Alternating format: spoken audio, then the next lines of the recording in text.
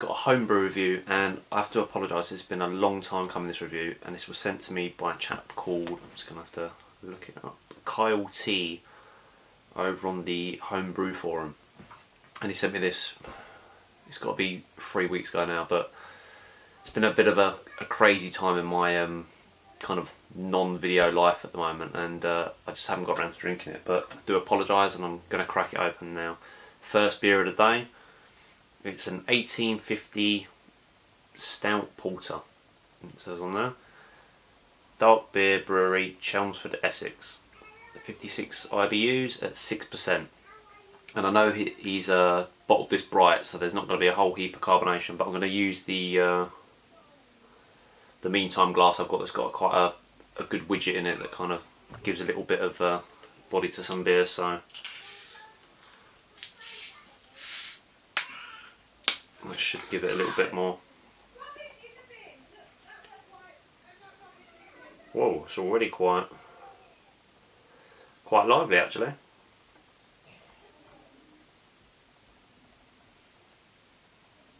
Wow, maybe I didn't need this glass.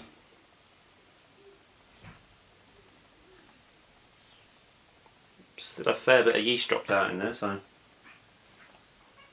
going to save some back in the bottle.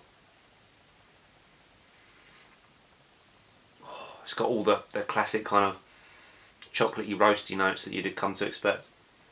Right, I'm going to dive in because I'm quite thirsty. I've just got back from a kid's second birthday party, so not my child's, but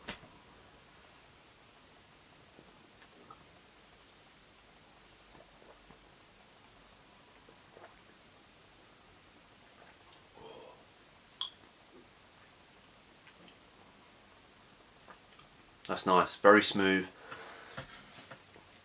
Carbonation, I think this glass is just pushing it up, but it's bang on. It's got that kind of smoothness that you expect in a porter or a stout. There's nothing worse than, I've done it myself, I overcarbonated them, and then you get like that fizziness and it just detracts from the taste of the beer. It ends up just being almost like drinking Coca-Cola. It's just too fizzy, and stout's got to be just right. And while this has produced a heavy head, it's not kind of overly carbonated.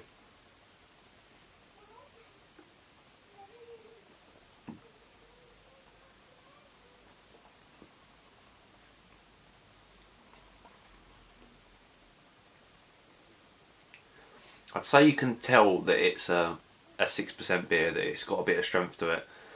None of that kind of intrusive alcoholic note, but there's a sign there that there's a heaviness. It's got a real nice back end taste. It's kind of like,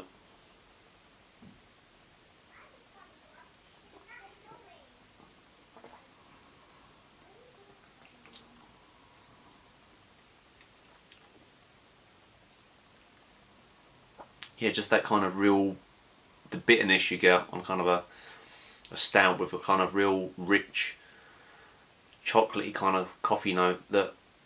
This reminds me of a commercial beer. It's almost a little bit like,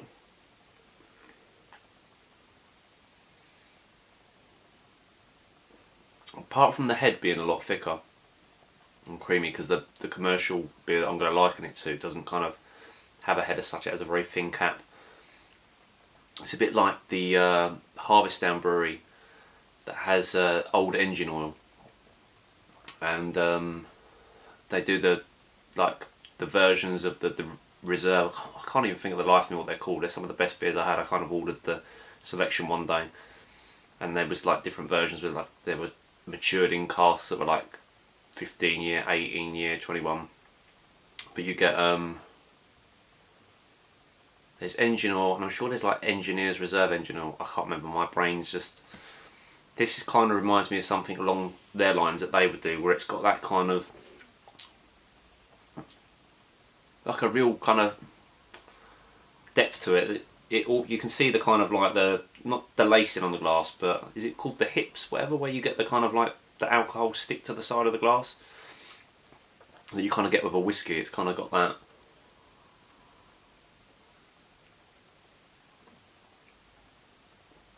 A real rich note. I had a commercial beer last night, not of the same kind of standard for many reasons. This is a lot better. purely because I'm not going to name and shame, because it's not a bad beer, it just weren't to my liking. It was 9.5%, and that was much like, for me, like a beer where it's more like a wine. You're gonna sip it through the night. This is just kind of more my style. I think in 9 is pushing it. It's way too much. But this at 6%, it's got that kind of richness that beer had without going too full pelt.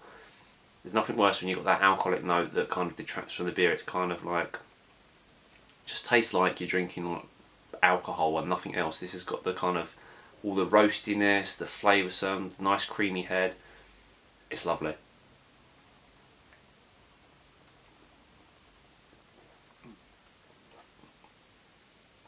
Without a doubt, this has to be all grain. I mean, Kyle hasn't told me either way, but it has to be. The way it tastes has to be. And if it isn't, and that was a beer kit, then, you know, but I'm pretty sure, he didn't say either way, but I'm pretty sure that this is an all grain.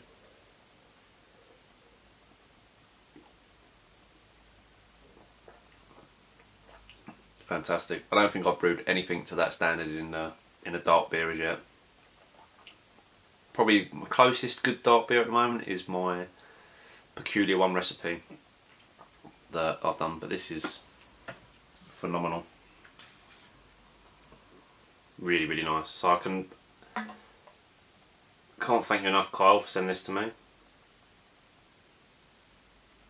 Managed to keep whatever. There was a tiny little drop out in there, only in the kind of little recesses, but it's settled down nice in there now. The head is just so creamy and sticking around.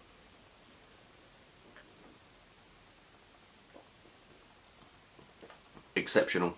For me, that's a 10, an easy 10. I'd pay for that in a commercial bottle, or fantastic. You can't knock it. There's no off flavours. Carbonation's bang on. Flavour's great. I say it's kind of got the elements of a sipping beer, but at 6% it goes down well. And as you're getting into it, when you first go in, you get that kind of warning that, wow, this is a sipping beer, but look, it's nearly gone just because it tastes so damn good. Fantastic. Cheers, Kyle. Cheers.